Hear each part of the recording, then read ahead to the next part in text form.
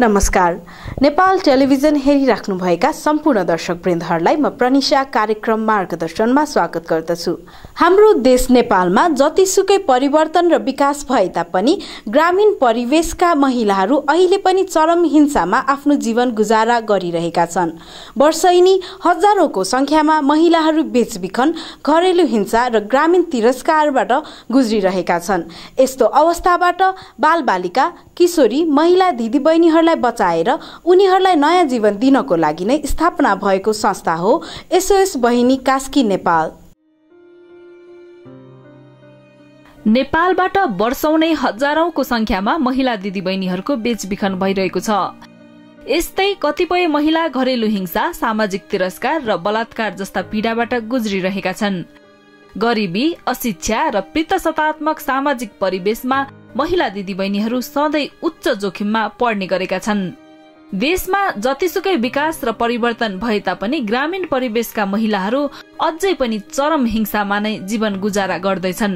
त्यसैले यस्तो अवस्थाबाट बालिका, किशोरी तथा महिला दिदीबहिनीहरूलाई बचाएर नयाँ जीवन दिने उद्देश्यले स्थापित संस्था हो S.O.S बहिनी कास्की नेपाल, अर्थात् save our sisters. Vikram Samvat 2061 सालमा लक्जमबर्गका नागरिक रेमन्ड लिन्डिङ्गरले नेपालको महिलाहरूको अवस्थालाई नियालेर बालिका तथा महिलाहरूकै लागि केही गर्ने अठोटका साथ यस संस्थाको स्थापना गर्नुभएको हो। यस संस्थालाई जर्मनीको बोनो डाइरेक्टिभ र स्विट्जरल्याण्डको चान स्विस भन्ने संस्थाहरूले पनि सहयोग गरिरहेको छ। महिलाहरूकै नेतृत्वमा सञ्चालनमा ल्याएको यस संस्थामा कार्य समितिमा पनि महिलाहरू मात्रै रहेका छन्। यस संस्थाको मुख्य उद्देश्य कठिन परिस्थितिमा परेका बालिकाहरूको उद्धार गर्नु रहेको छ। हालसम्म कम्तीमा 100 जना बालिकाहरू प्रत्यक्ष रूपमा यस संस्थाबाट लाभान्वित भएका छन् भने हाल संस्थामा 83 जना बालिकाहरू र 6 जना एकल आमाहरू रहेका छन्। S.O.S बहिनीमा आमा बाबु दुवै नभएका वा बाबु या आमा नभएका बालिकाहरूलाई बालगृहमा लिने गरेको छ। विशेष गरी S.O.S बहिनीले अहिले मुख्य आवासीय बालगृह, बहिनी एकीकृत परिवार सहयोग कार्यक्रम र क्रस रोड कार्यक्रम गरी 3वटा प्रोजेक्टलाई विशेष प्राथमिकताका साथ सञ्चालन गरिरहेको छ।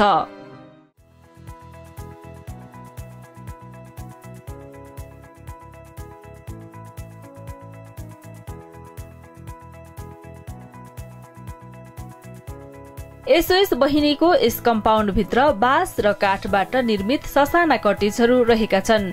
त्यसैले यसलाई इको भिलेज पनि भनिन्छ र मुख्य बालगृह यही भएकोले यसलाई हब पनि भनेर चिनिन्छ। यस बालगृहमा 7 देखि 20 वर्षसम्मका नानीहरू रहेका छन्। यस संस्थामा आएका बालिकाहरूलाई सुरुमा यही राखेर खाने, बस्ने सुविधा सहित शिक्षा, स्वास्थ्य र अन्य आधारभूत आवश्यकताहरू उपलब्ध गराइन्छ। यहाँ 24 घण्टा स्वास्थ्य परिचारिका पनि रहने गर्छ। यहाँ बालिकाहरूलाई संस्थामा घुलमिल हुने वातावरण सृजना गरी पारिवारिक र मायालु वातावरणमा हुर्काइन्छ। साथै व्यवहारिक र जीवनोपयोगी ज्ञान प्रदान गर्ने, आफ्नो सामानको संरक्षण गर्ने, सानालाई माया गर्ने, आदर गर्ने, आफ्नो नियमित क्रियाकलापहरू समयमा गर्ने, कामको विभाजन गरी मिलेर गर्ने जस्ता कुराहरू सिकाइन्छ। अहिले यहाँ 25 जना बालबालिकाहरू रहेका छन्। साथै यहाँ रहेका नानीहरूलाई art class, dance class, daily वा विकली बेसमा काउन्सेलिङ गर्ने, कराते जस्ता गेमहरू सिकाउने, स्कुल बिदा भएको समयमा टिचरहरू राखेर एक्स्ट्रा क्लास लिने गरिन्छ। Continuous tense. You all know what is a continuous tense, right? यस बालगृह अन्तर्गत रहेको अर्को कार्यक्रम हो बहिनी एकीकृत परिवार सहयोग कार्यक्रम। यस कार्यक्रम अन्तर्गत यहाँ 6वटा परिवार छ, जहाँ एउटा परिवारमा 1 जना आमा सहित 7 जना नानीहरू बस्ने व्यवस्था गरिएको छ। यस संस्थामा आमाहरूले अर्ग्यानिक तरकारीहरू उत्पादन गरी खुवाउनुका साथै बालिकाहरूलाई गाई पालेर गाईको दुध खुवाउने गरेको छ। यहाँ आमाहरू सबै एकल महिला हुन्। म फ्यामिली 3 को आमा हो। मसँग 7 जना बच्चा छन्। मैले उनीहरूलाई संरक्षक गरेर आमाको भूमिका अहिलेसम्म निभाउन गइरहेकी छु। र अहिलेसम्म मैले जन्माएको नानीहरू 3टा छ मसँग प्लस 4 जना नानीहरू मेरोदेखि 7 जना नानीहरू बराबर छन् र समान छन्। मैले कहिले पनि आफ्नो अर्काको देखेकी छैन। उनीहरूले पनि मबाट आमाबाट टाढा यताउता अर्को आफ्नो भन्ने छुट्याएको अहिलेसम्म भेटेकी छैन। अहिले यसरी परिवारमा बस्ने 42 जना बालिकाहरू छन्। यस बालगृहले आफ्नो परिसरकै वरिपरि घर भाडामा लिएर राखिरहेको छ र हरेक महिना खाना, शिक्षा, स्वास्थ्य लगायत अन्य भौतिक सुविधाका लागि बजेट दिने गरिन्छ। तिनीहरू भित्र बस्यो भने समाजमा जान सक्दैनन्, सामान किन्न सक्दैनन्, सामानको बार्गेनिङ गर्न सक्दैनन्, किनभने त्यो भनेको हाम्रो डेली युजको चाहिने कुरा हो। त्यही भएर उनीहरूलाई हामीले पकेट मनी दिन्छौँ। त्यो पकेट मनीले उनीहरूले राम्रोसँग युटिलाइज गर्नु पर्यो। उनीहरू 7 दिनै बिजी नै हुन्छन्, किनभने स्कुलिङ अरू दिनमा स्कुल भयो र शनिबारको दिन हाम्रो आर्ट भयो, पेन्टिङ भयो, त्यसपछि डान्स भयो। त्यो बाहेक पनि यदि लामो भ्याकेसन छ भने हामीले विभिन्न संस्थाको मान्छेहरूलाई बोलाएर पनि हामीले उनीहरूलाई अब ग्रुप काउन्सिलिङ पनि गराउने गर्छौँ। अब योगाहरू, थेरापीहरू पनि गराउँछौँ। क्रस रोड कार्यक्रम SOS बहिनी बालगृह अन्तर्गत नै रहेको अर्को कार्यक्रम हो, जहाँ SLC उत्तीर्ण गरेका नानीहरू उच्च शिक्षा अध्ययनका लागि रहेका, तालिम सिक्दै गरेका र टेक्निकल विषय लिएर पढिरहेका नानीहरूलाई राखिन्छ। यसको लागि संस्थाले पोखरामै छुट्टै घरको व्यवस्था गरेको छ। यसका साथै संस्थाको सम्पूर्ण नानीहरूलाई आफूहरू एउटै परिवारको सदस्य रहेको अनुभव गराउन प्रत्येक शनिबार इको भिलेजमा पारिवारिक भेला गर्दै आएको छ। SLC क्रस गरेको नानीहरूलाई हामीले छुट्टै घरको व्यवस्था गरेका छौँ, जहाँ चाहिँ नानीहरू बस्नुहुन्छ। भर्खरै हालसालै हामीले 2 जना नानीहरूलाई पुनर्स्थापना गरेका थियौँ। ल्याब टेक्निसियन पास गर्नुभयो, 1 जना अनमी पास गर्नुभयो र 7 महिना भयो जब पनि गर्नुभएको छ। उहाँहरू निकै खुसी हुनुहुन्छ। संस्थाको उपलब्धि भनेको नै यही हो, खुसी लाग्दो रहेछ। ऋण टिकट गर्ने बेलामा एउटा चाहिँ दुःख पनि लाग्दो रहेछ, सँगै बसेको नानीलाई चाहिँ टाढा पठाउँदाखेरि।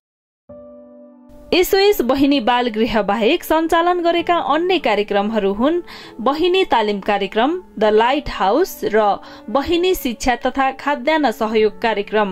बहिनी तालिम कार्यक्रम अन्तर्गत किशोरी तथा महिला र एकल महिला जसको आर्थिक अवस्था कमजोर छ, घरेलु हिंसामा परेका छन् र जो सिप सिकेर आत्मनिर्भर हुन चाहन्छन् भने त्यस्ता महिला तथा किशोरीलाई लक्षित गरिएको छ। यसै कार्यक्रम अन्तर्गत अहिले सिलाइ र हाते एम्ब्रोइडरी तालिम सञ्चालन भइरहेको छ। जस्तै एकल महिलाहरूको लागि या विपन्न आर्थिक अवस्था कमजोर भएर उहाँहरूले केही गर्न नसक्ने अवस्थाहरूको लागि हामीले ट्रेनिङ सेन्टर गरेका छौँ। ट्रेनिङ सेन्टरमा बुटिक र कटिङ छ।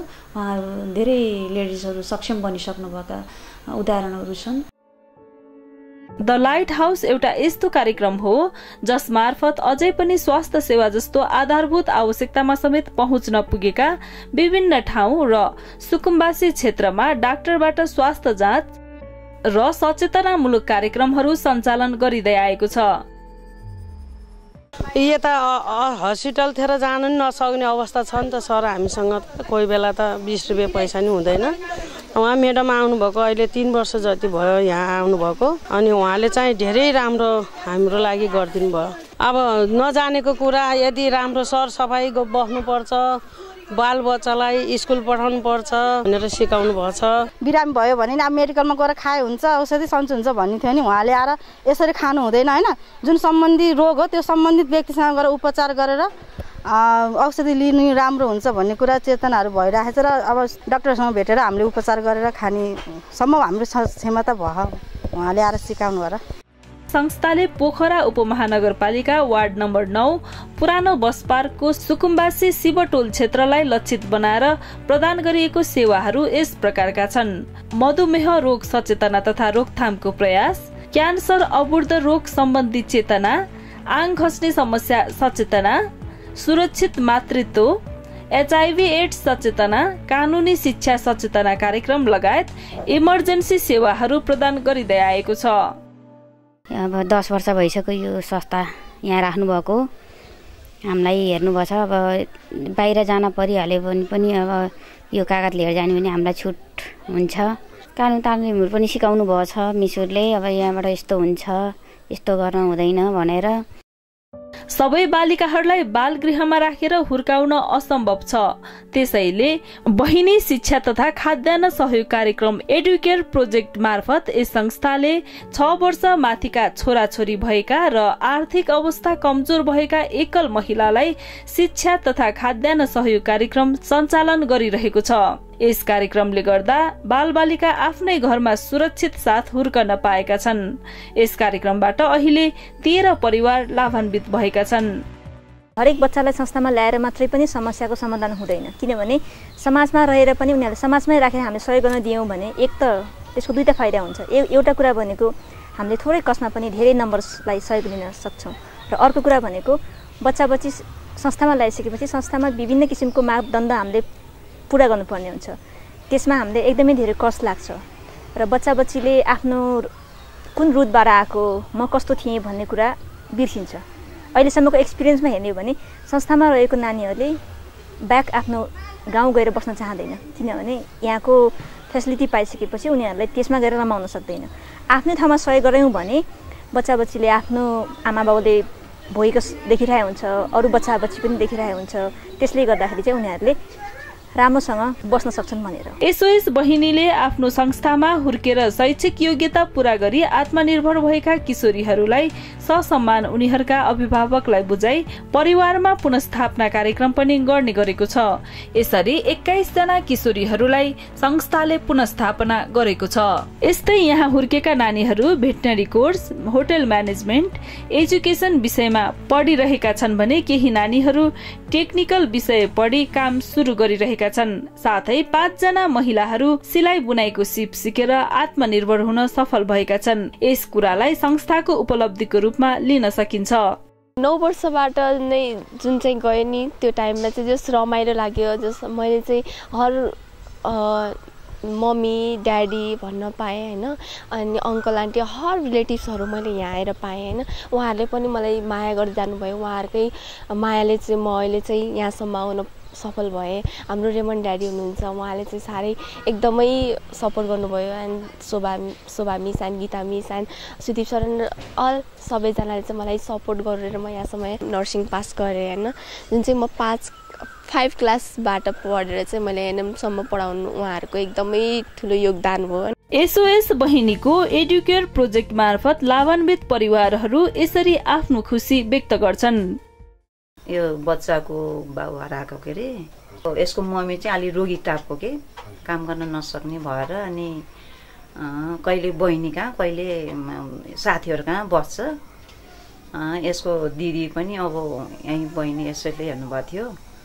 अनि पछि यो पनि वीरेन्द्रनगर भन्नेमा हामीले यस्तै होस्टेलमा राखिदिएको है। त्यहाँ फेरि कैदीहरूको बच्चा मात्र राख्ने रहेछ। अब यो बच्चाको त कैदी त होइन। अनि पछि 2 वर्ष जति पढेर अनि पछि सुम्किदिनु भयो। सुम्किएपछि अनि मैले ल्याएर अनि फेरि यहाँ बहिनी S.O.S मैले ल यस्तो भयो के गर्ने भने म एकदम रुँदै हिँडेको थिएँ कि। अनि त्यो नाति ल्याएर यसलाई चाहिँ अहिले राम्रोसँग हेर्नु भएको है। दाल चामल तेल मसलाहरू साबुनहरू जाडो महिनाको कपडा यी कपडा पनि हुन्, यी पनि हुन्, यी पनि यो भित्र लगाएको नि हुन्। यिनीहरूलाई नि हुटोहरू दिनुभएको छ, नातिलाई नि दिनुभएको छ। म त धन्यवाद दिन सक्छु। कति दुःखी थिएँ म एकदम खुसी छु। हेर्नुहोस् अहिले मलाई त्यो संस्थाले हामीलाई सहयोग नगरेपछि त हामी कहाँ यहाँसम्म पुग्नै सक्थ्यो त नि। हामी छोराछोरी पढ्नै सक्थिएन। हामी बाटोमा हुन्थ्यो कि कहाँ हुन्थ्यो केही थाहा थिएन। हामी धेरै खुसी छौँ। एसएस बहिनीबाट नै पढाउन सहयोग पाएको छ। खानालाई नानीहरू बस्नलाई सबै कुराहरू सहयोग पाएको छ। उहाँलाई धेरै धन्यवाद छ। म केही गर्न सक्दिनँ, उहाँबाटै मैले के पनि सबै कुरा उहाँले गर्नुभएको।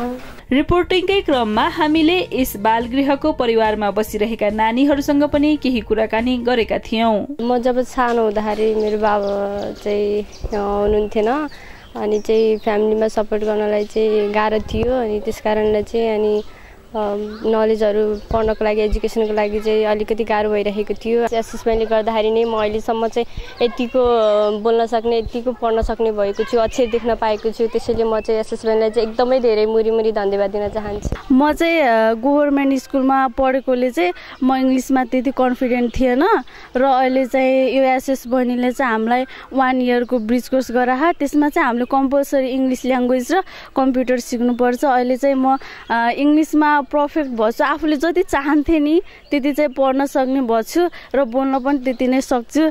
त्यही भएर एकदम खुसी छु। SOS बालगृहका नानीहरू आफ्नो भावना यसरी व्यक्त गर्छन्। नमुना पौडेल, खेल्छौँ पढ्छौँ। मेरो नाम सरस्वती भट्टराई हो। हामी रमाइलो गर्नलाई पढ्छौँ हटमा अनि आएर खेल्छौँ अनि दिदीहरूसँग सबै दिदीहरू। नेपालमा धेरै महिला तथा बालिकाहरू अझै पनि शिक्षा, स्वास्थ्य जस्ता आधारभूत आवश्यकताहरूबाट वञ्चित छन्, जसले गर्दा उनीहरू शोषण र हिंसामा परिरहेका छन्। यस किसिमको दर्दनाक यथार्थलाई परिवर्तन गरी बालिका, किशोरी तथा महिला दिदीबहिनीहरूको उत्थान र विकासको लागि SOS बहिनी नेपाल सधैँ प्रतिबद्ध रहनेछ।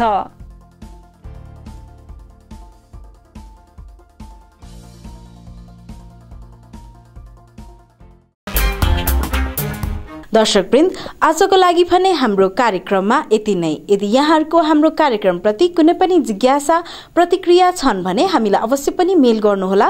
हाम्रो मेलिङ एड्रेस रहेको छ guestlink@gmail.com। हवस् त, म कार्यक्रम प्रस्तुता लगायत मेरो सम्पूर्ण युनिटलाई यो हप्ताको लागि भने बिदा दिनुहोला। नमस्कार।